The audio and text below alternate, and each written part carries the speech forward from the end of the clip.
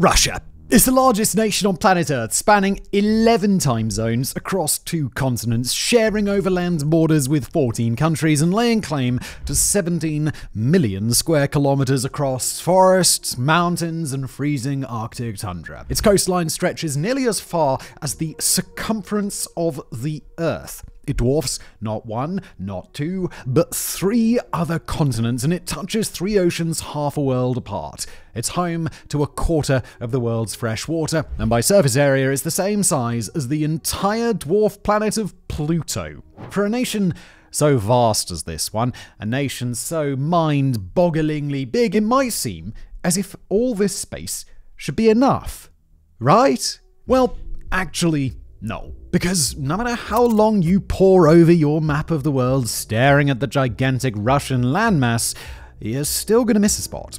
Zoom out from Russia, head west towards Europe, and hone in on the Baltic Sea, where Finland and Sweden stretch down toward the Baltics and Poland. Look a little closer, and the 3 Baltic states will come into focus. But look closer than that, and between Lithuania and Poland, there's a little part of the map that doesn't have a label. Look closer, and closer, and closer, and you found Kaliningrad, a 223 square kilometer exclave that swears allegiance only to Moscow and to the same ruler that commands the rest of Russia's great expanse. So, today on Places, we're going to try and figure out this little geographic anomaly, why it exists, why it's part of Russia instead of Europe, and how in the world a place like this can survive when it's encircled by an alliance Russia so fears at a time when Russia, and therefore Kaliningrad, is very much at war.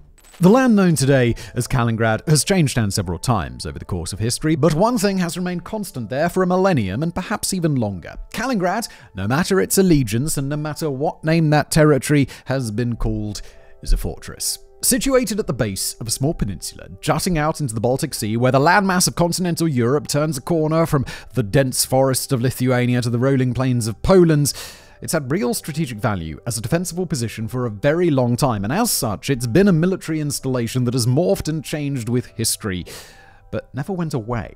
Just before we continue with today's video, I want to talk to you about something super important, and that is your personal data. Did you know that your information is probably out there being bought and sold by data brokers? Pretty scary stuff, and that's where today's sponsor, Incogni, comes in. Incogni is a service that helps protect your personal data from being sold online. They reach out to data brokers on your behalf, requesting the removal of your personal information and ensuring that it stays off the market. Signing up is super easy. First, create an account and let them know whose data they're protecting. Next, grant them the right to act on your behalf, and then just sit back, relax, and they'll handle everything. It's peace of mind, so you don't have to worry about your data being out there for anyone to see. Incogni does all of the heavy lifting, so you don't have to. Plus, they've got a 30-day risk-free trial, and if you use the promo code PLACES, you get 60% off an annual plan. Just go to incogni.com/places and take your personal data back with Incogni. Thanks to them for sponsoring, and now back to today's episode. 1,000 years ago, though, this little stretch of Baltic land didn't go by the name Kaliningrad at all. Instead, it was called Twangsta, a modest fort held by a minor tribe of the Baltic people known as the Old Prussians. That minor tribe were called the Sambians, and in essence, they were Vikings, exercising control over 2 unique land bridges that still define Kaliningrad's surroundings to this day. Those land bridges, the Vistula Spit and the Curonian Spit, are very narrow forested shoals estimated to only be some 5,000 years old themselves, protecting a northward lagoon and a southward lagoon that provided ample fishing grounds for the people who lived on their shores. The Sambians weren't the only tribe in the area, but they appeared to be among the most powerful, helped along by their control of the Twangtse and other forts in the area. They were leading amber traders, known to be at least relatively wealthy for the time, and with their valuable control over amber, they were able to enjoy furs, honey, and other imports that passed through their lands as Scandinavia and the Baltic tribes conducted trade with Germania. But in the year 1255, Germania would assert itself against the Sambians in devastating fashion. The conquest of Twangsta came during the Prussian Crusade, as the Teutonic Knights swept northeastward into the Baltic region in an attempt to colonize and convert the pagan population of the area. Against the might of the Teutonic Order, the Sambians were unable to stand firm, and when their fort was taken, it was converted into a military stronghold for its new captors.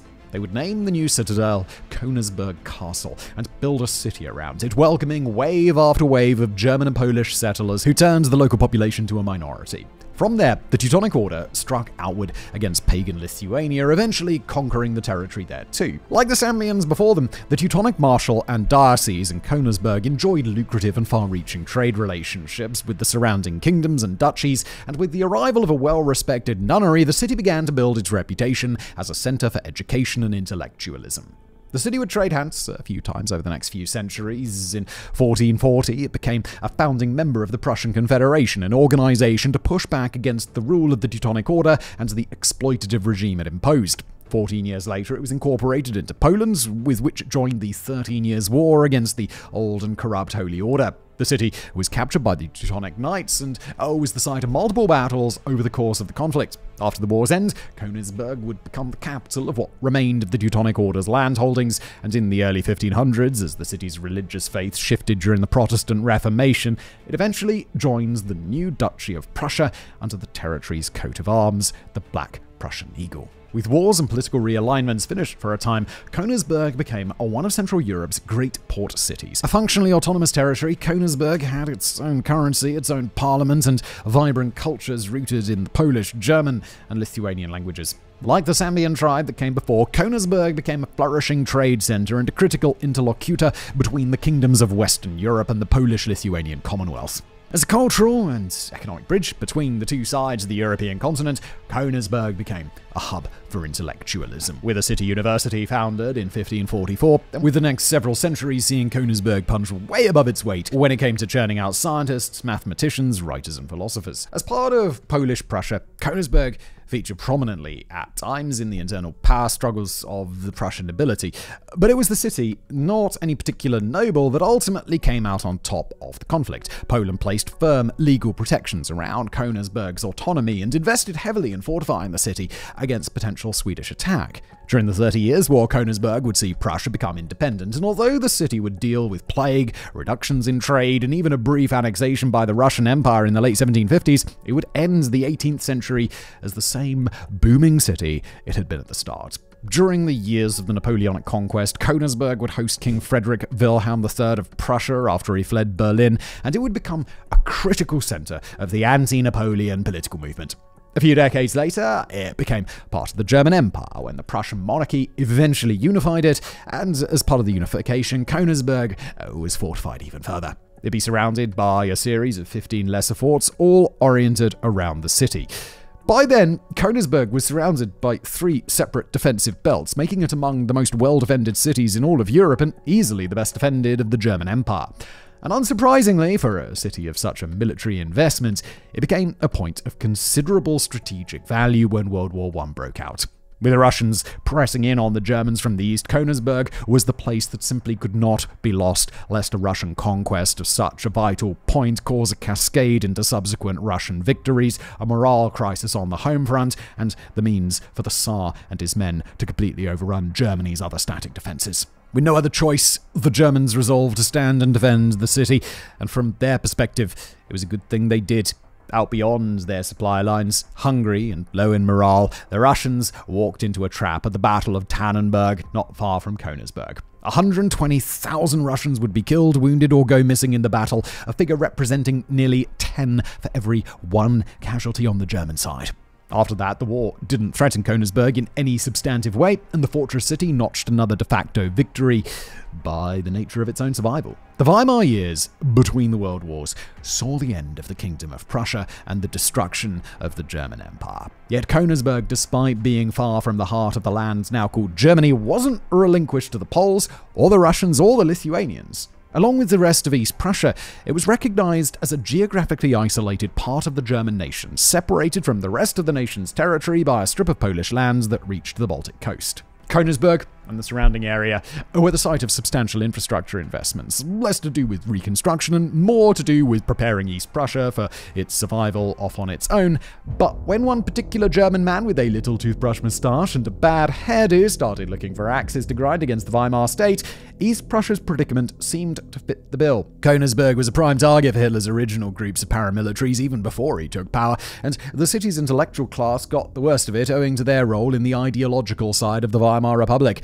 Jews had lived among the other residents of Königsberg peacefully for centuries, and so the city's Jewish population was a prime target for Nazi confiscations, discrimination, and eventually purges. They were deported to concentration camps and death camps, Auschwitz becoming the most common destination once it opened in 1940. All the while, Königsberg featured prominently in Hitler's rhetoric whenever he visited or touched on East Prussia, discussing Königsberg as a perfect location for the Hitlerian ideal of agrarian settlement by small-time German farmers. When Germany invaded Poland, Poles in Königsberg were tortured and executed, at times even by guillotine in the streets. Nearly 70,000 among their number were forced into slave labor just inside Königsberg itself, in horrific conditions where death was common. As the Second World War drew to its conclusion, Königsberg was among the cities to be subjected to the full force of British bombing, with the vast majority of the old city, including its castle, its universities, and its economic centers, razed to the ground. Then it was the Red Army's chance to take its turn, with the city putting it under siege in the early months of 1945. By then, the Soviets were well aware of Hitler's desire to turn Königsberg into a museum of sorts, showing off the innumerable spoils of war that Hitler thought he would secure during the Nazi invasion there. So too did the people of Königsberg know full well that the Soviets had committed massacres and numerous other atrocities over the course of their conquest. After 3 months besieging a city that most civilians had long since fled, Königsberg fell under the control of the Soviets despite fanatical resistance from many of the Nazi troops there. Eventually, the fortress had to declare its surrender, an exceptionally rare event in its 1,000-year history. Of the pre-war population of roughly 120,000 German civilians, just 1 in 5 would live to see the siege's end, with 3 out of every 4 dead killed by hunger. Over the coming few years, its remaining German population would first be whittled down via forced migration, and then the remainder would be expelled outright by 1950, written off as lifelong fascists who could simply never be reformed. When peace was finally restored on the European continent, Königsberg became a de facto territorial holding of the Soviet Union, and eventually it received its new name, Kaliningrad, named after a Bolshevik revolutionary called Mikhail Kalinin, who had no real relation to the city. Kalinin was, by that point, a very high-ranking Soviet leader, and the Union apparently felt that he was in need of a city to honor his legacy or something. Actually, apparently he needed 3 cities, because 2 in the Soviet Union already bore his name. At that time, Kaliningrad was something of a legal grey area. It wouldn't be assigned to the Soviet Union formally until 1990, and although it eventually was regarded as a piece of the Russian Soviet Socialist Republic, or SSR, that was pretty unusual. On the eastern side of the Iron Curtain, most territory that hadn't belonged to a Soviet SSR in the past was kept at least nominally independent. For example, Poland was placed under the control of a puppet government called the Polish People's Republic. Kaliningrad, though, had been an isolated pocket of conquered nations stuck deep inside territory under Joseph Stalin's control, and if Stalin decreed that it was to be a part of the Russian SSR, then so it was. But that new reality for Kaliningrad brought with it a second and far more welcome change for the people who lived there. Unlike Berlin or Warsaw, Kaliningrad would see little in the way of heavy-handed Soviet oversight in its early years, largely owing to the mass expulsion of Germans and a wave of Russian settlers. The Red Army stuck around for a while, but by 1948, the vast majority of the city's population hailed from Russia, Belarus, or Ukraine. Many of them were collectivist farmers who were enticed to the city by a variety of intriguing offers. They were promised everything from new homes to a free cow to tax breaks to travel passports that were exceptionally hard for agricultural workers to come by. Now, those promises largely turned out to be empty, with the houses they were promised actually consisting of ruins, but in a way, that was the point. By then, they'd already arrived, and so it fell to that wave of new arrivals to rebuild the city, its infrastructure, and most of all, its factories. After that wave of arrivals, the next round would come by way of assignment, shipped off by order of community leaders back in Russia. Those leaders, incentivized to get rid of the farmers who'd been causing problems for their collectives and keep the ones that were productive, used cities like Kaliningrad to get rid of the poorly educated, heavy drinkers, petty criminals, the physically weak, and others who were deemed to be of lesser working value. For Kaliningrad to be sent so many people who had been deemed cast-offs from the Soviet system, well, it wasn't exactly a great sign on where the territory was headed. But it was the sort of thing that could be overcome, with communities banding together and resolving to find ways forward despite an imperfect situation. The larger problem came from Moscow, when in the immediate post-war years, Kaliningrad was treated as little more than an afterthought. It wasn't the sort of place that got a special shout-out in the first post-war 5-year plan, and in fact, it wasn't even the sort of place that got budget allotments. Despite the Russian population flowing in, it was a place with not nearly enough laborers to carry out a full reconstruction and socialist reform, and nor did it have the money to do it either. In Kaliningrad, that was especially frustrating. Back when it was Königsberg, it was the sort of modern city that far outstripped anything the Soviet Union had to offer, and both the basic infrastructure and, before their expulsion, the German experts and engineers who could have helped to rebuild it were right there waiting for an investment. Instead, the new wave of settlers had no clean water, only minimal electricity, and nothing more than ruins at the heart of the city. The plans for reconstruction, drawn up in large part by the people living there, were grandiose in their imagination. The city was to be entirely de-Germanized, not just getting rid of the Nazi symbolism, but dispensing of parts of the old town that had been built in the German style or kept as architectural relics of the medieval period. The ruins of Königsberg Castle would be demolished for good in the late 1960s by direct order of then-Soviet leader Leonid Brezhnev. Instead, the new Kaliningrad would resemble Moscow of the 1930s, grand, wide boulevards that came out in spokes from the central square, and a great tower topped with a statue of Lenin at its peak. In reality, though, the people of the city would need several decades to rebuild the city centre, and so for a very long time, the real hub of the settlement was located out in the suburbs. What most regions of the world would consider to be a true city, Kaliningrad wouldn't resemble again for a very long time, and the million-odd people who lived in the territory by 1950 would have to make do with less. Fishing became a dominant industry, propping up the region's economy, and oceanography slowly became the leading scientific focus of the intellectual culture that still existed there. During the Cold War, Kaliningrad was a closed city, one of a number of Soviet settlements that banned visits from foreigners, barred most Soviet citizens from entry, and functioned largely as a self-contained human ecosystem. While other such cities in the Soviet Union were closed because of the military-industrial work happening there, like in arms plants that developed new secretive Soviet capabilities and nuclear research sites that built atomic bombs, Kaliningrad's situation was a bit different. It was closed instead for security reasons, preserved as a stronghold that couldn't be compromised in the same way as, say, Poland or East Germany could be. It had tremendous military value to the Soviets, with its strategic location on the Baltic Sea and its ability to defend the Baltic SSRs in the event of a war with the global West. Not only that, but pro-Western Baltic residents were kept separate from the rest of Europe, courtesy of this little Russian peninsula. And beyond that strategic value, it had little else to offer, so closed it was. And closed it would remain through quiet Soviet years that saw stagnation, slow reconstruction, and very little more than that. Kaliningrad's dreary monotony would be broken for the first time in nearly half a century in 1991 when the Soviet Union fractured beyond all hope of recovery and ceased to exist. When the Union collapsed, Kaliningrad was left as an official holding of Russia, in an arrangement that Moscow had made sure to get officially finalized in 1990. In another history, Kaliningrad might have become a part of Lithuania, as the Lithuanian SSR had played a key role in overseeing it and had lent it a large proportion of the support that it did receive. But now, Kaliningrad was part of the Russian Federation, with Lithuania to the north and east, Poland to the south, Latvia and Estonia just a short coastal hop away, and Germany, Sweden, Denmark and Finland encircling its holdings on the Baltic Sea. But Russia's enthusiasm to keep Kaliningrad hadn't been an accident. Although it didn't compromise the entirety of what used to be the Soviet Union, Russia would retain the vast majority of military assets and infrastructure, including a vast nuclear arsenal that still granted it strategic parity with the United States. Russia at the time was in no place to assert a multipolar world order, and the rest of the globe knew it, but given that they did still have those military assets, it was going to be a good idea to at least leave themselves the option to use them.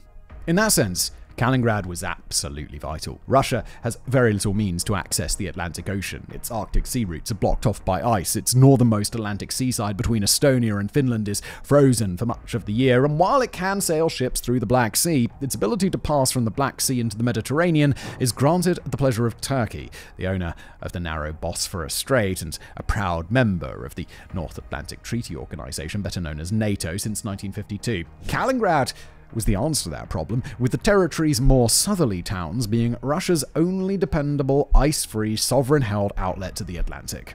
When the Russian Federation took the reins in Moscow, Kaliningrad became home to Russia's Baltic Fleet, a formidable and historically well-valued institution that had 350 warships to its name in 1991. But like everything else in Russia at that time, the fleet was in sharp decline, and 4 years later, not even a third of those vessels would still be operable. Though it had the firepower, on paper, to be considered a dangerous spectre for the Western world, it was little more than a paper tiger in practice, at least during those years. At the same time, Russia's land forces in the area diminished in a similar fashion. But even still, the amount of firepower stored up in Kaliningrad ensured that it was just as much a fortress then as it ever had been. It wasn't about to be launching any invasions of NATO countries, but nor was it worth the alliance's trouble to start a war over, with several thousand warheads still pointed in their direction. When Poland and Lithuania joined the alliance, and then the European Union, it may have represented a nominal increase in the risk that Kaliningrad faced, but in practice, the situation was fundamentally unchanged from the exclave's perspective. Well protected from any threat of NATO interference, Kaliningrad was all but certain to survive the coming years, but how it would thrive was a much harder question to answer. Russia was able to secure special transit arrangements for Kaliningrad citizens who had to travel through the rest of Europe if they wanted to go to the rest of Russia via a land route, but those arrangements could be undone with a snap of a finger if Europe saw fit. No, Kaliningrad needed to be just as important to the Europeans as it was to Russia, and in the mid-1990s there was a prime example of how to do just that, located halfway around the world. At that time, Hong Kong was just about to be handed back to China as a special economic zone, and under Russian then-President Boris Yeltsin, the idea of turning Kaliningrad into a Russian Hong Kong seemed to be a good one. To that end, Russia designated Kaliningrad in 1996 as the Yantar Special Economic Zone, with Yantar translating to amber in Russian, recalling the millennia-long wash of amber onto Baltic shores. Located closer to Berlin and Stockholm than it was to Moscow, Kaliningrad was a natural fit with the European economy, and Moscow sought to help that process along. Implementing a customs-free zone with low corporate profit and property taxes, it even drew international praise as exactly the concept Russia had hoped for, the Hong Kong of the Baltic Sea. But unfortunately, that idea turned out to be short-lived, and it would only be a couple more years before Kaliningrad was back in the mud. Now, there are a few reasons for failure there, all compounding at once to doom the idea. The laws that protected corporations and free trade were vague, with ample loopholes and blind spots that made international and Russian entities nervous to do business there. It didn't have very much to export, and attempts at making it into a manufacturing center largely failed, meaning that before long it turned into an entity that basically existed to purchase German and Polish goods and send them to the rest of Russia. Then Russia's economy crashed in 1998, just 2 years after the Yantar SEZ was designated, basically dooming the entire thing.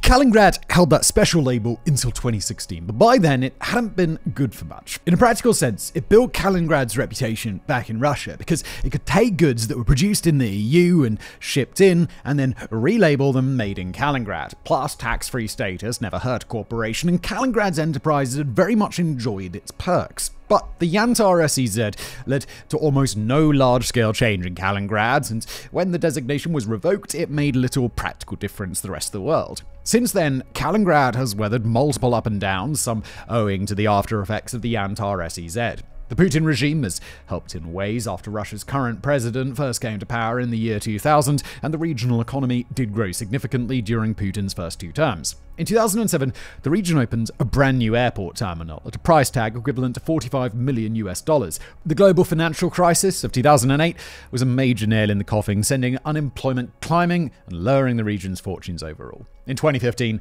the then governor of Kaliningrad, a man named Nikolai Sakhanov, insisted that Kaliningrad's quality of life and wages were on par with Lithuania, but the real situation was far worse. Kaliningrad's top job became a revolving door of Kremlin toadies, each of whom would come in, take a look at the territory, find out it couldn't really be helped, and then get booted out in favor of whatever optimists hadn't yet had a chance to actually look at the books and, well, still thought that they could fix it. And in the 21st century, Russia has taken pains to wall off Kaliningrad from Western ideology, in a move that's seen the enclave get far more insular in both intended and unintended ways. The territory hasn't been able to grow into the sort of regional negotiation ground between Europe and Russia that it might have become. Instead, it's been kept painstakingly out of European affairs by Russia. Russia's attempts to block off information about Kaliningrad's relative economic deprivation from its own people then led to a decision by Poland to wall Kaliningrad off for a while, a change that just happened to coincide with far lower petty crime and smuggling in Poland after the change was made. The visits that Kaliningrad citizens routinely make to EU countries have grown more contentious and more likely to draw suspicion. Conversely, EU nations have held it at more and more of an arm's length as massive political corruption scandals have become synonymous with the exclave's leadership and money laundering appeared to have become commonplace. At the core of it all seems to be Russian fears that Kaliningrad could attempt secession if it's not kept tightly within Vladimir Putin's grasp. Decentralization is not a concept that Moscow has ever done particularly well with, and even less so during its 20-some years of Putin in command. Even beyond the man himself, Putin's regime has been noted for its paranoia and its seeming certainty that it must hold Russia together with force if it's going to be held together at all.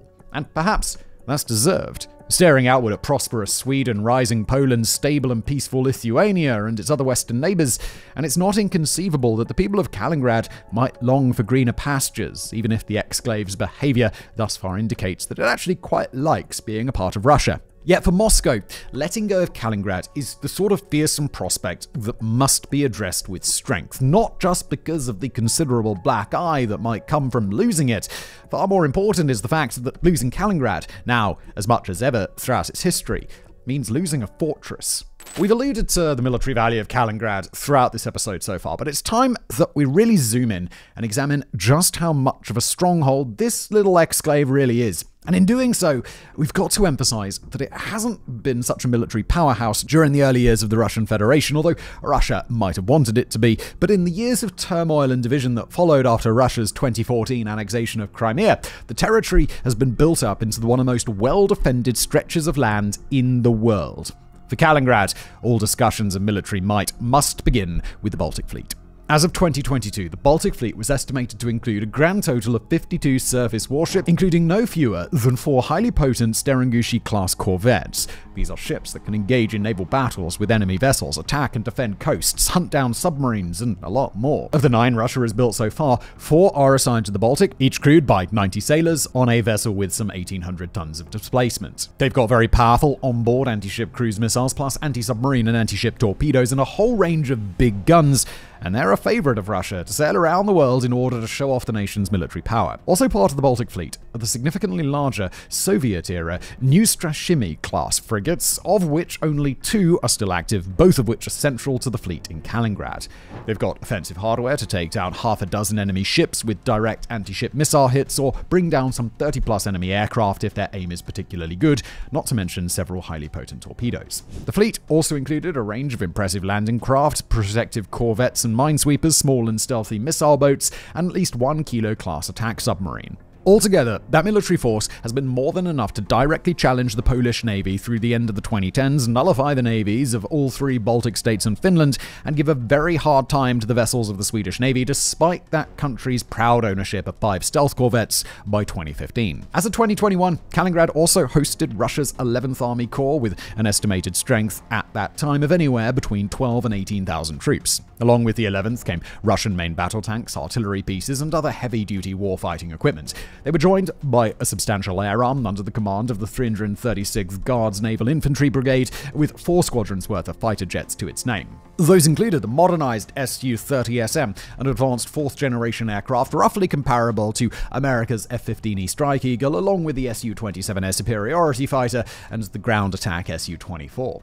At least on paper, those 4 squadrons would be enough to establish air superiority over all 3 of the Baltic states, Lithuania, Latvia, and Estonia, or cause serious trouble for the Polish Air Force of that time. Even worse, for a potential military adversary, Kaliningrad at that time was home to no fewer than 4 battalions of Russia's vaunted S-400 surface-to-air missile system, a number that's since climbed up to a purported total of 6. Now, it's important to emphasize that any one-time look at what Russia had in Kaliningrad, or for that matter, what Russia has at any of its military installations, does not represent what it'll have there at any point in the future. Russia is known to move its military hardware around a fair bit, and the specifics on what a person might find in Kaliningrad, if they were to go looking, would almost certainly be a bit different from what we've laid out here.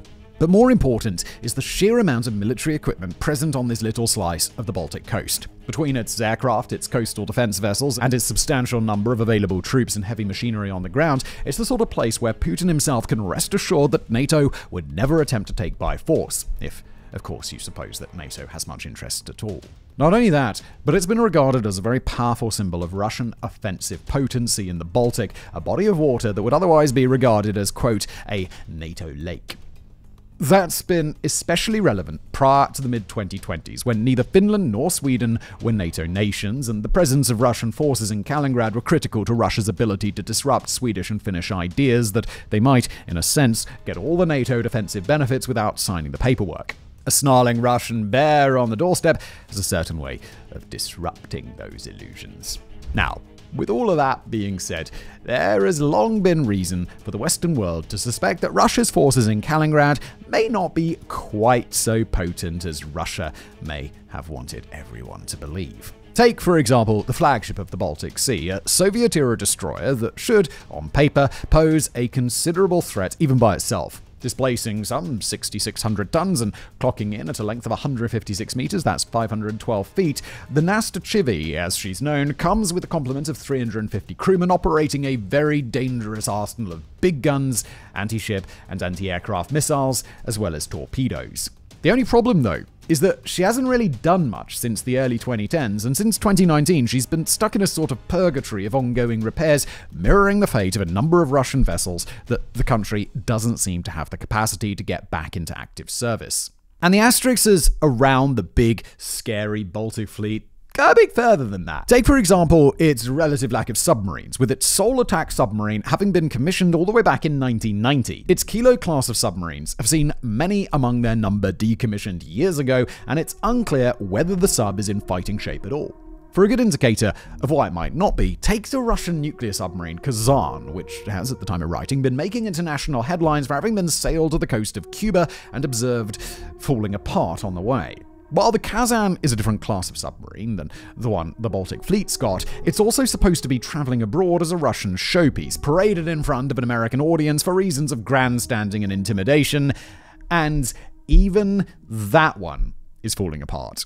Meanwhile, the Baltic Fleet is known to have had problems with its readiness levels in the past, with the fleet's pre-2016 commander dismissed in June of that year, along with his chief of staff, for, quote, serious training shortcomings and distortion of the real situation. And finally, there's the simple reality of what the Baltic Fleet comprises as compared to Russia's three other principal fleets. Although it's certainly meant to look big and threatening, it's the smallest of the four overall in terms of its warships and submarines, and certainly it lacks teeth compared to the Black Sea Fleet, the Arctic Northern Fleet, and the Pacific Fleet. Its relative level of intimidation toward Europe is helped along by proximity, where its base in Kaliningrad means that it's constantly menacing NATO directly, but how much of a menace it actually is a different question entirely. In an actual military engagement, it's widely expected to fill a primarily defensive role in a hypothetical conflict with NATO, doing its best to hold out until Russia can roll through the Baltics and turn it into a forward operating base once it's connected to the rest of Russia by land. The idea that it could outright win naval battles against nearby nations only holds water as long as we forget that an attack on NATO members would trigger a massive response from all of NATO, which would include the sort of immediate retaliation that would see the Baltic Fleet just wiped off the map very quickly. The idea that Russian ships could ever pass the Danish Strait and escape the Baltic in wartime, perhaps to cause havoc among North Atlantic shipping lanes, is even more laughable. But Kaliningrad does pose a real offensive threat to Europe for one other military reason: its arsenal of nuclear-capable Iskander missiles, which were made permanent in 2018. A mobile ballistic missile system, the Iskander is believed to have a range of roughly 500 kilometers, 300 miles, bringing Warsaw, Stockholm, and Berlin into its crosshairs. Also in range are most parts of the three Baltic states and a large radius of Poland. Russia first deployed the missiles to Kaliningrad years prior to 2018 as a temporary measure designed to protest what Russia perceived as the buildup of NATO and US troops in the Baltic, owing largely to the installation of a ballistic missile defense system there. According to most NATO members, the move to place Iskander missiles there at all has been perceived as an implicit threat, and making the missile placements permanent made the threat permanent too. Per still images released in June of 2024, those missiles are still there. And while Russia doesn't disclose whether it keeps nuclear weapons in Kaliningrad at all, a site that appears to actively store nuclear weapons appears to have been conveniently renovated just in time for the permanent Iskander deployment in 2018. Alongside the Iskander, another Russian coastal defense system called the Bastion P is advertised by Russia to be so powerful that it can attack the entrance to the Baltic Sea from the Atlantic, potentially sealing off the body of water and forcing Europe to deal with Kaliningrad using only the ships it already stations around the Baltic coast. So, while the ships, aircraft, and other military assets stationed in Kaliningrad are perhaps more of a threatening showpiece than a force that could conquer the nations of the Baltic all by itself, those nations still have ample reason to be nervous when it comes to the territory. And if tensions were high in Europe as Russia was annexing Crimea and supporting a low-grade insurgency in 2014, then they rose all the higher when it appeared as if Russia's Ukrainian ambitions might set off the first major land war in 21st century Europe. Around that time, in the years just before Russia's full-scale invasion of Ukraine, the threat Kaliningrad posed wasn't so much that it would cause trouble by outright attacking its neighbors. Back then, Russia was expected to roll through Ukraine with authority, but even that would have been a far cry from actually opting into a land war with Europe. But what Kaliningrad could do was meddle with other goings-on across Europe in order to occupy, distract, or deter NATO from getting involved. One such way Kaliningrad could have done so was to combine Russia's broader Ukraine offensive with a simultaneous and far smaller crisis in the Baltic. For example, as we've already mentioned, Sweden and Finland weren't NATO members at this time, and while landing troops on the mainland of either nation would have been a royally bad idea, those nations also happen to have a whole lot of islands. In a best-case scenario, the Baltic fleet certainly could have pushed a few landing crafts worth of troops onto an uninhabited or sparsely populated island or two, threatening to annex it and dividing Europe's attention in the process. In a far more dangerous scenario, the Baltic fleet probably could have occupied, say, the Swedish island of Gotland, a 3,200 square kilometer, 1,229 square mile island with a population of 61,000 as of 2023. Although Sweden happened to re-establish its Gotland Regiment for potential defense of the islands with the not-so-coincidental timing of the year 2018, the regiment was only expected to have a full strength of 350 soldiers by 2020, and Gotland has no known air or naval defenses to speak of.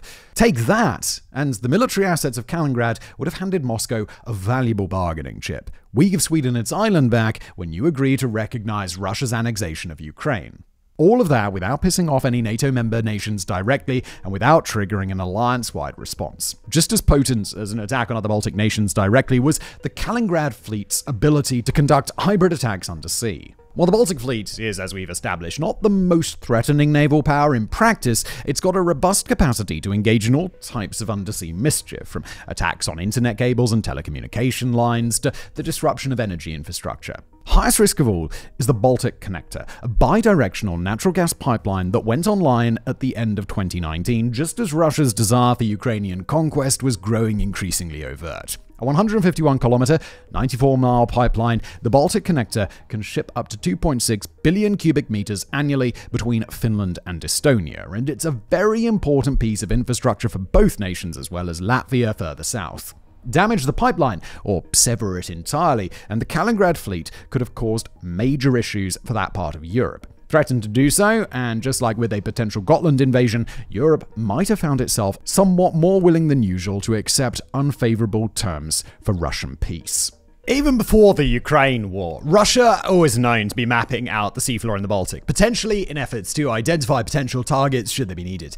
And even if Kaliningrad didn't become a particularly active player in the coming war, it still had the capacity to be a thorn in NATO's side for the long term, as an emboldened Russia would invariably turn its attention to territory that it saw as rightfully its own. That included the nations closest to Kaliningrad, the Baltics, which had been Soviet socialist republics during the Cold War, and Poland, where Russia had long asserted its claim of rightful leadership. Ships and aircraft based in Kaliningrad were more than capable of conducting the sort of nuisance flyovers that could generate global headlines on a weekly basis, and the sort of grandiose spectacles, parking warships just off NATO coasts in international waters, that contribute to perceptions of Russia as unpredictable, militarily powerful, and genuinely threatening. If NATO ever did need to use force against Russia, Kaliningrad could quickly turn into a sort of spring-loaded trap, using its military forces to burst out in all directions and cause chaos that would obstruct NATO's ability to defend Poland and the Baltics at all. Kaliningrad could very quickly go from an isolated exclave to the linchpin of a Russian land grab in NATO nations.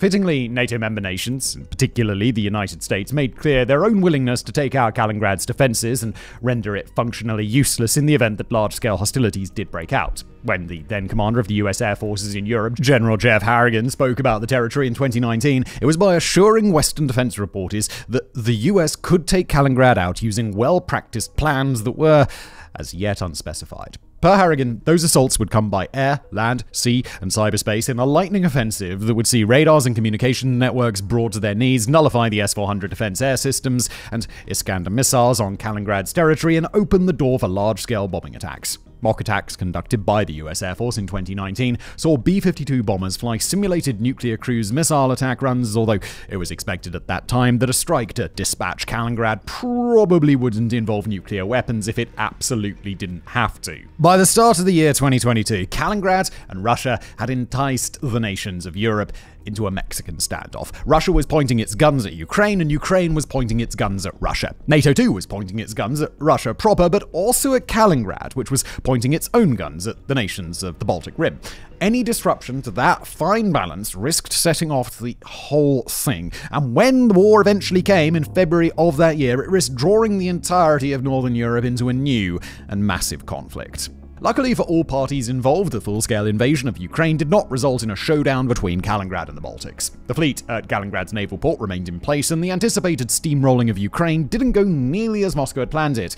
With none of the major military success that they'd anticipated, NATO was not faced with the imminent prospect of Russian tanks lining up on the border and staring down the Baltic states, nor streaming into a new long standoff between Russian troops surged into Belarus and occupied Ukraine on one side, and Poland, Romania, Slovakia, and other NATO members on the other. Kaliningrad's dastardly services would, in fact, not be needed, at least not yet, and continental Europe could rest easy knowing that Ukraine was still responsible for a time for its collective defense. But while the Russia-Ukrainian war didn't massively shift the state of affairs across Europe, it was a rather immediate problem for Kaliningrad, where, now that the tables were turned, the enclave was one part fortress and one part hostage. Far from Russia's land borders and cut off from maritime routes due to sea ice for much of the year, Kaliningrad's reliance on Poland and Lithuania for supplies became a massive issue. Because it's not nearly agriculturally productive enough to support itself, Kaliningrad could now be starved. And even if it wasn't, the threat that it might be was enough to grant the EU some powerful leverage of its own. Isolated and encircled, Kaliningrad had little means to resist becoming cut off from Moscow, and with the Ukraine war waging on, that's exactly what Kaliningrad has seen since the start of the conflict. It's at about this time that we'd like to turn to the people who call Kaliningrad home today and see what, if anything, we can glean about their lives in this profoundly unique set of circumstances. Now, as ever, Kaliningrad is not an easy place for Western media to reach, but we do at least know some things, and they are worth sharing to try and get a sense of what it's like to live in a place quietly and informally under siege. First, we'll run through the basics. Kaliningrad is a region of some 1 million or so people living in an area that measures a hair over 15,000 square kilometers. Kaliningrad city itself is home to some 450,000 people, thereabouts. In Kaliningrad, a person drives on the right-hand side with a license plate starting in either 39 or 91, and they quite likely live in an urban area rather than a rural one. A woman in Kaliningrad can expect to live to age 75. For men, 66. Per capita, Kaliningrad pulls in about $10,000 for every person there annually, although the returns that locals see are a good bit lower than that. People who live there are likely to work in the fishing industry, in engineering and papermaking, or in the lumber trade. Some, though, still may work in the amber trade, where Kaliningrad remains the world's leading producer of the stuff, with over 90% of the world's known deposits located there. Over the course of the last few decades, Kaliningrad has never been an easy place to live. In the 1990s, it was a miserable place to be, with a poverty rate well over 50%. At that time, Kaliningrad held the dubious record of hosting the highest HIV rate in all of Russia, alongside a narcotic-centered drug abuse problem that far outstripped what most global cities had to deal with. It had been a place of economic and cultural isolation even before the fall of the Soviet Union, and with the Russian economy in shambles following the Union's breakup, Kaliningrad became a mere afterthought in the worst possible way. A hotbed for organized crime, Kaliningrad was used for its legal grey areas and loopholes, along with its relative obscurity and distance from Moscow, in order to do, out in the open, what would have been done behind closed doors elsewhere.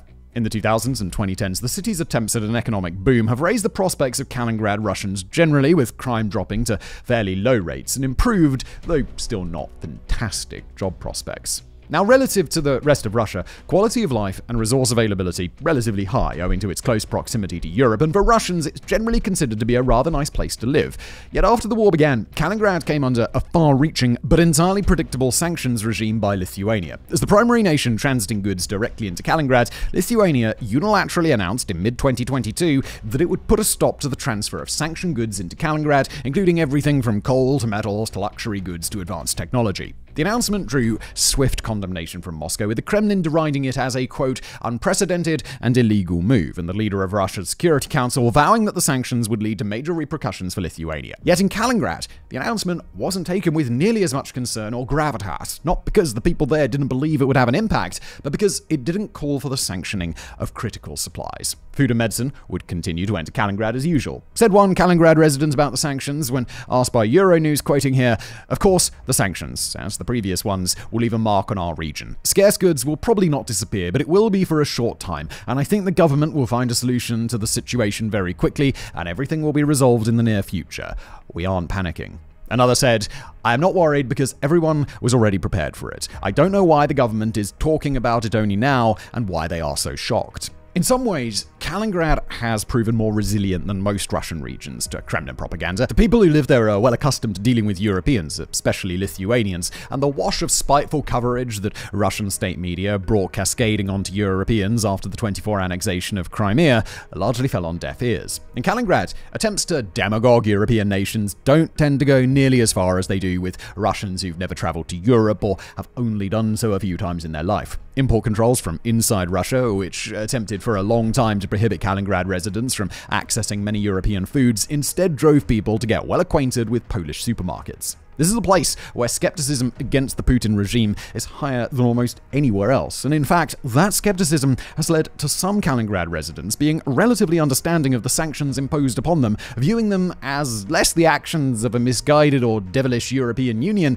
and more as a reasonable progression of a two-sided conflict. But social control remains stringent across the exclave, especially since the 2014 annexation. Since then, local authorities in Kaliningrad have taken a far more active role in trying to tamp down on potential sources of dissent. Independent media, even that without an explicitly anti-Putin bent, have largely been run out of the exclave or otherwise shut down, while the region's political opposition has been choked to the point of non-existence. Nationalism has played more and more of a role in the region's sanctioned politics, as authorities within Kaliningrad attempt to explain their own exclave as a place increasingly forced to stand firm against a rising tide of international opposition.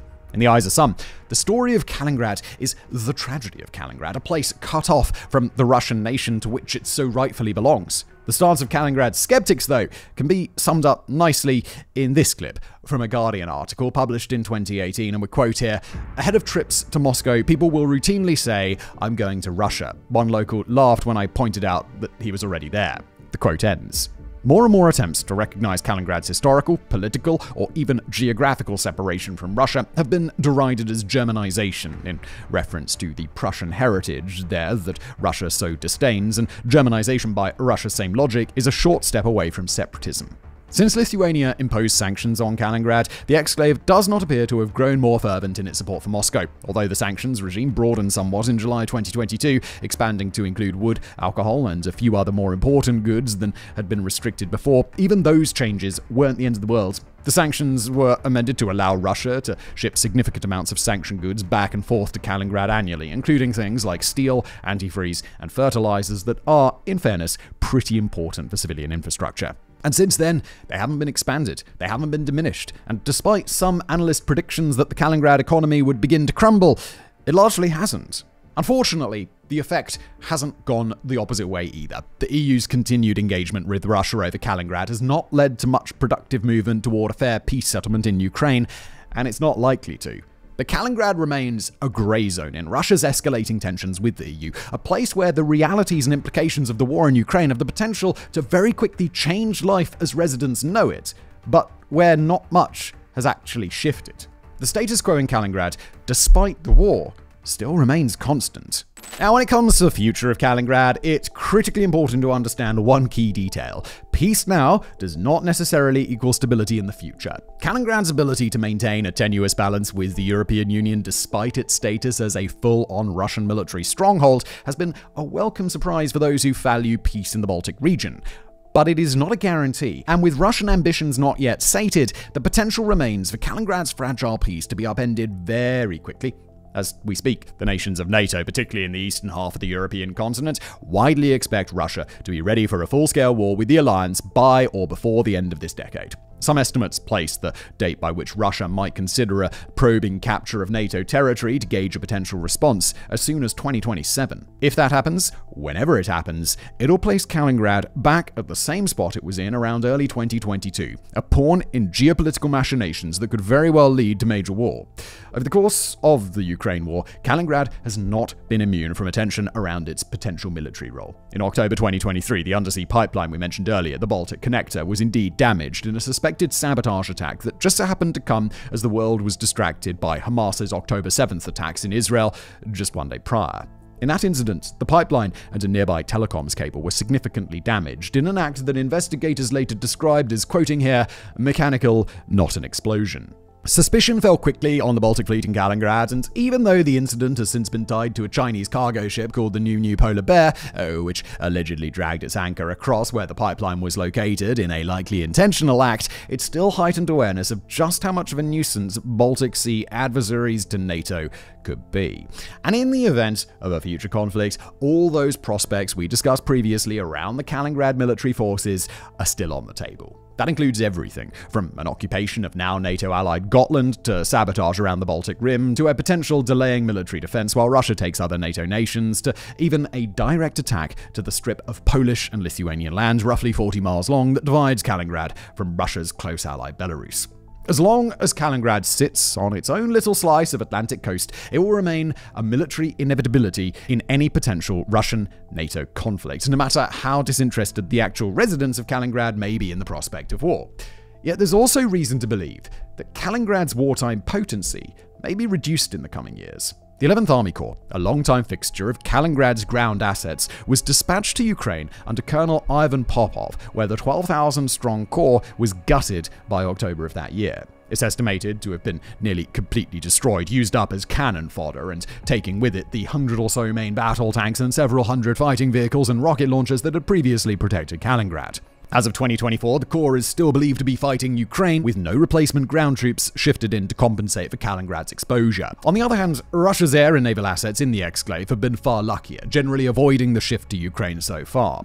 Although several of the exclave's large landing ships have been sent to the Black Sea Fleet, and at least one, the Minsk, was severely damaged in 2023, it's still believed to have its cruisers, its corvettes, and enough landing craft to overwhelm, say, 350 ill-equipped Swedes stationed on Gotland.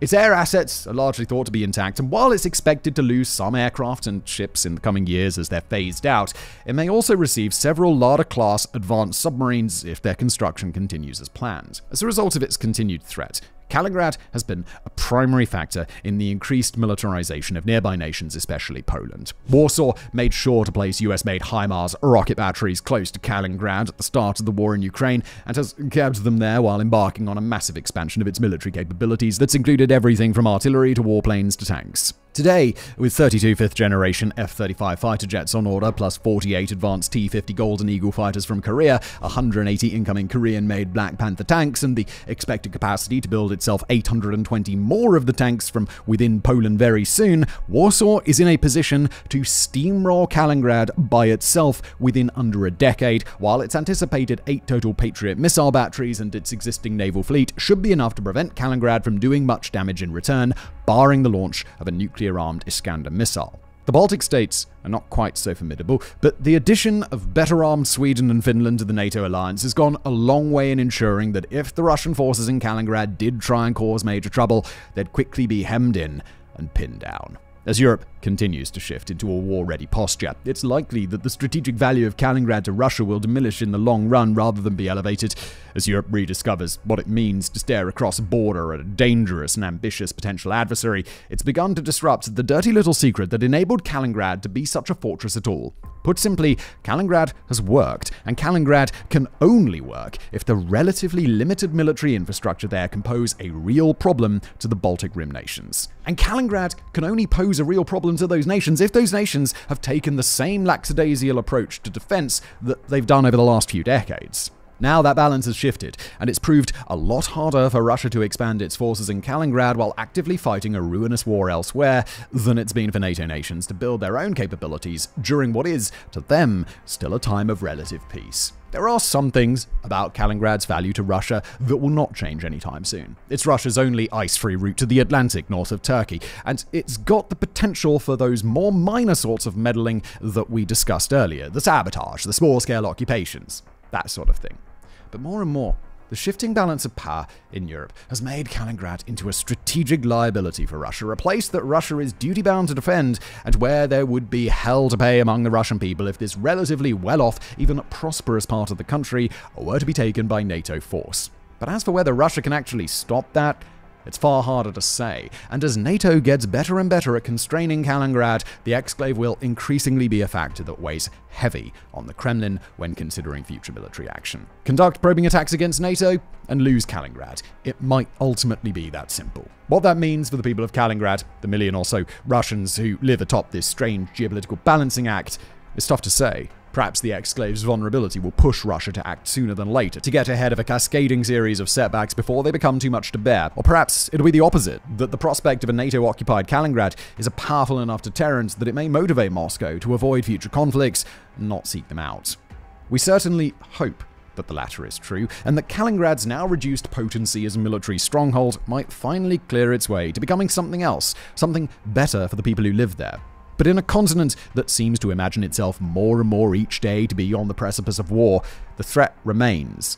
If that war does come, then it may come sooner rather than later, and if it does come sooner than later, then it will be Kaliningrad and its people who are caught in the middle.